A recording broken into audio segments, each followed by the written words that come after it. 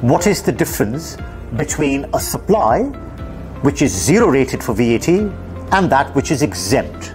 If you're a business that supplies goods or services that are deemed to be zero rated in the UAE, the good news is that any input tax suffered in producing the goods in the supply of the service is recoverable by a taxable person.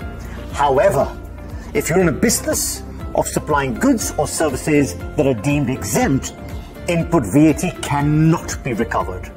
That is a vital difference. If you'd like to know more about these important, pertinent issues relating to VAT in the UAE, we have a Certified Diploma in VAT issued, accredited by a UK-based awarding body